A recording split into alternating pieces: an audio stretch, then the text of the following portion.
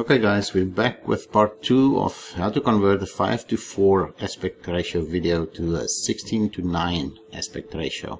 In part 1 we've discussed 3 different ways of using composite transitions with either 720p or 1080p to accomplish this. And now we're going to use what I call my Frankenstein method. Since this video, as you can see in the background, has got a width of 1280 pixels, and that is exactly the same as a 720p frame has.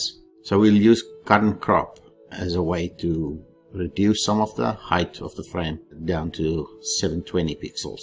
So in other words, we're going to cut it down from 1024 to 720. So the difference there is 304 pixels. As you can see, our project profile here is set for 720p, and this is what we're going to work with. This picture here shows you all the interesting bits of the video highlighted in red that we want to keep. Now on either side here you'll see the 2 teams. The parts that we're going to move is on top here, the score, the status, the ammo, the minimap, and the timer. And this screen here depicts how we're going to move it. The yellow line depicts a 720p frame, the yellow dotted line, and the 2 team lists, that's going to stay. It's inside the frame. The team score is going to move down. Timer is going to move there. Minimap is going to move there. Status is going to move there. And the ammo is going to move there. So how are we going to do this? Here's our video. We cut it down to only a 25-second snippet. You'll still see the snapshot marker here, and we're just going to add composite transition to it. Let's change it to composite here, and like before we're going to set the virtual background to be black, and you'll see the video is automatically shrunk to fit the height. We're going to go back to keyframe, and then we're going to click on this adjust to original size button, and you'll see it fills the screen now. Let's call it background. Change the title there in the track, because we got to keep our head about ourselves here. So let's click on composite here and zoom in a little bit in the monitor window, and there you can see the yellow line depicts the size of the current video, and of course what you can see is only 720p of it. So this shows you the top of the current frame.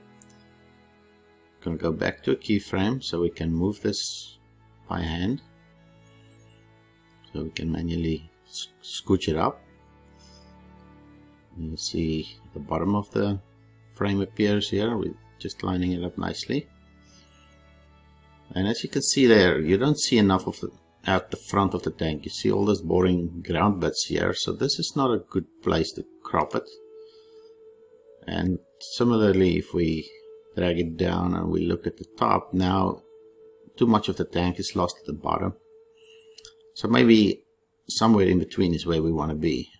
And so with the 2 team lists on either end, let's just set this X to 0 here, and we'll move the Y a little up, just so that tank's top is not cut off, and we see the kill message at the bottom right, and this little bit here sticking out is fine. So let's do the first thing. We're going to move the status bar up there. So let's copy both this clip and its transition, and we paste it in the track above, currently video 1. And here we're going to move away from black, and we're going to composite it to video 2, which is the background video. Let's add a edge crop effect to this clip, and we're going to move the top down. As you can see on screen what's happening. Oops, that means we need to uncheck the fill. So we wanted the original size. We don't want that little cropped out bit to fill the whole screen. On the right hand edge we want to crop a lot off. 1050 is a good number for this. And you see we're still missing a little on top. Let's go back to the clip and crop more. We're just fine tuning it there. Let's drag it down to roughly where it should be. We want it just below our team list here on the left.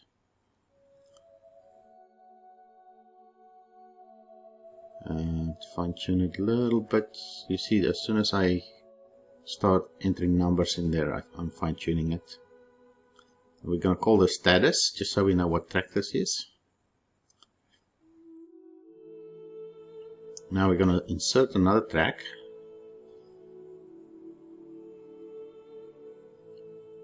We're going to copy the clip and the transition and paste it in the track above. And now we're going to move the minimap up to below the opposite team member list. So we're going to do the same thing on the left and what we did on the right for the status. So you'll see the minimap now appearing right here on top of the status.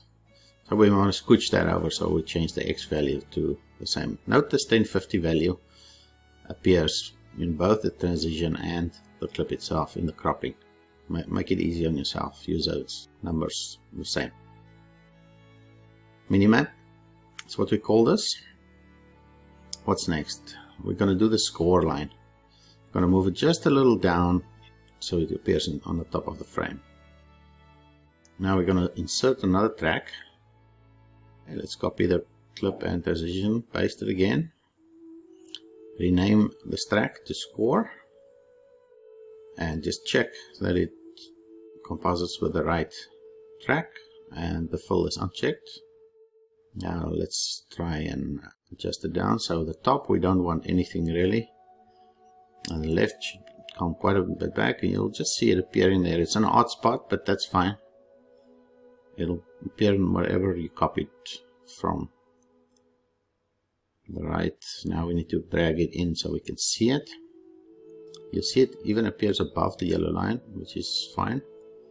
Just be aware that that could happen.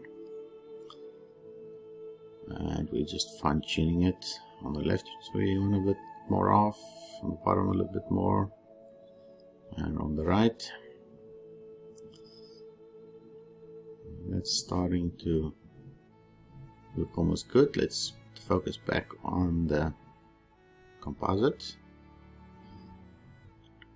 And here the trick is to get the sucker centered. So I'm moving the bottom one down so I can see that little line there. So I'm lining up those two little lines just to get the score line in the center of the screen. And I'm going to try and move it back up close to the border, top edge of the frame.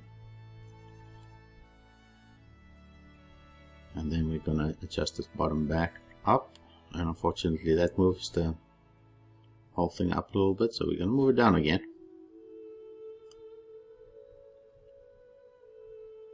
And this takes time, guys, so be patient. If you want to do this, you're going to need patience.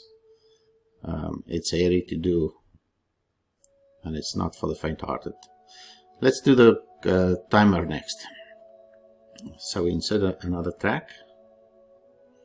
We call it timer. We'll just copy this score, clip and transition. And now on the left we want a lot more cropped off. On the right a little less. On the bottom maybe a little more because it sits slower. Where is it? So if you can't find it, make things bigger. So there, we were a bit less on the right there. So let's bring the bottom up, and I literally just want a pixel or so of the background to show. And let's roughly move it over, so I had to be on the keyframe to do that. And we're going to fine tune it just a tad here. And it's also difficult to see on this project monitor window because it's so small. you don't see enough detail really, so you'll do this and then you'll render it once and see what's wrong with it and fine-tune it maybe at least once more. So we're almost there. What's next? So the ammo and consumables, we want to move to a different spot. And I've chosen that spot because there is that little remnant of the status box which now moved up. It's actually where you type the chat. You see it just below in the bottom left corner. So let's adjust left and right almost to the same thing. The top can be quite a bit down. We want to crop it as close as we can without losing information.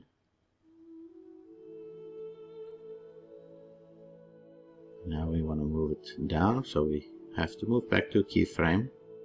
And I did that in this case with Alt left arrow. And we want to put it right on top of that little remnant there. A little fine tuning where we want it. Maybe drop it a little more closer on either end, left and right. And now it looks good there. Okay, let's look at a few different spots in the video. Here you can see a kill message which appears nicely in the frame. And somewhere there's some alerts that happen here. There you go. That appears right above the ammo and consumables, and there's a few more of those. They appear nice, and here you'll see they start running in behind the status square, and that's fine. Well, here's something interesting. You'll see where the ammo and consumables bar is. You'll see as soon as my tank got killed, some garbage starts appearing there, and we want to not show that. So I'm finding the edge of that. I'm going to go right to the end of this transition, insert a keyframe, subtract 1, insert it there, so it's 100% opacity here. Go back to the rightmost end and zero it out, so it fades out basically. Okay, last thing we need to do is to mute the sound. All the videos except the background one, we only want the sound ones, otherwise it doubles up. And then we're gonna render. I've already preset the zone, as you can see. Video name is fine, the quality here is fine, force progressor, selected zone, that's all good. Let's render.